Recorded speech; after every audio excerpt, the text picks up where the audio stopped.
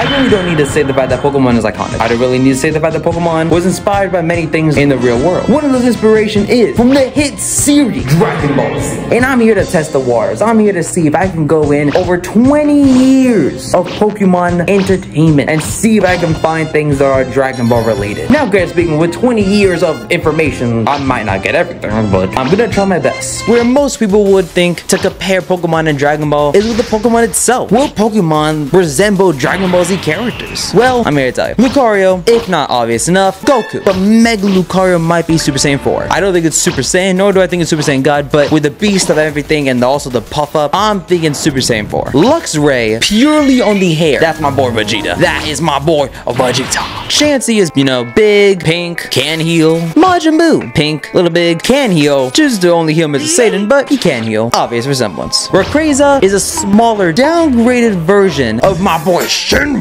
Green, long, scaly dragon. Too bad Shenron doesn't have a mega form though. Oh wait, he kinda does. Purunga, who I think looks like Thundurus. I know there's a reference you can see with the arms, the fact that they were kind of like in the stature of like looking down on you. Sure, people are gonna probably say it looks like Zeus, which more or less I think they're right, but who knows? Possibly. And then of course the one that every single man, woman, child would obviously get first viewing, Mewtwo. Being my man Frieza. Though Mewtwo did go in this different route with his Mega Evolutions, not copying and going Golden. Granted speaking, I'm pretty sure the Mega Evolution came out before Golden Frieza. Correct me if I'm wrong, I'm not really sure on the whole date stuff. But wouldn't it be crazy if Mewtwo goes Golden one day?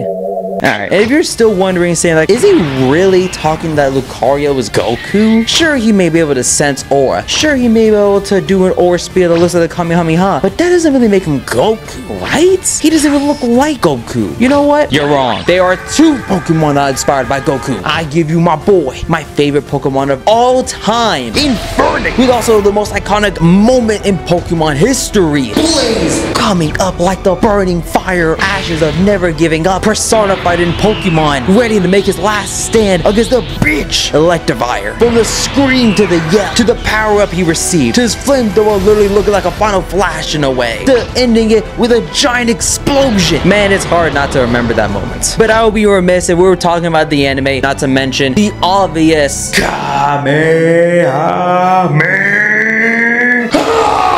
With Ash and Pikachu combining their powers to make the ultimate sacrifice. Well, maybe not sacrifice. They were making their last-ditch effort to beat Professor Kukui and claim their first win in their whole entire life. It might have said the fact that, you know, maybe he didn't say like, ha at the end. Instead, they just...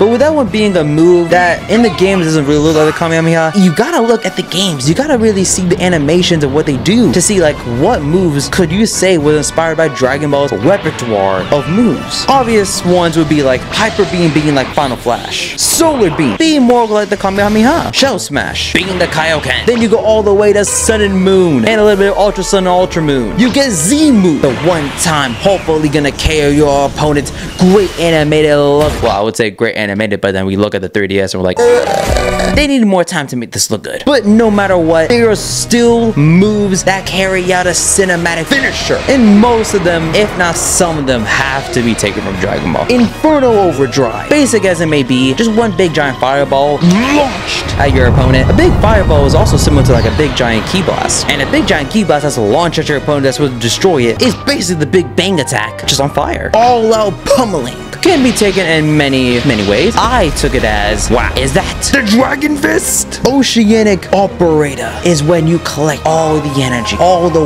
water in this case, making a giant orb of destruction. And of course, that's basically Spear Bomb. Black Hole Eclipse, making sure everything around you is sucked up together and then enveloped to an ultimate devastating attack. What I'm gonna compare it to in Dragon Ball can't really be said as an attack, but it was used in a way to try to finish a fight. And that's when Garlic Jr. and try to seal Goku and Piccolo into the negative zone. Are both moves just a black hole? Yes. Are both moves doing damage? Not exactly. One move is doing damage while the other move is swapping the arenas. But one move I can guarantee is immediately a Dragon Ball reference is Splintered Storm Shark. Surrounding your opponent with deadly objects, ready to pounce on them the second they make a move. Then you do pounce on them, you come together, and then boom! And then they're destroyed and obliterated. I wonder if that looks like Hell Zone Grenade. Piccolo firing the beams, trying to confuse Android 17 17, making him wonder what the fuck is he doing. Then catching him in his bear trap and attacking. Only if he didn't have the barrier, Ender 17 was toast. Unlike most Pokemon, they can't really use a barrier on a Z move. And a part of me really wants to say that this is like, oh, obviously the Dragon Ball reference. We see this in Dragon Ball Superhero. But then I look at the dates and I actually think, I'm not dumb. I can clearly see that Dragon Ball must have taken a little bit of inspiration from Pokemon. Light that burned the sky.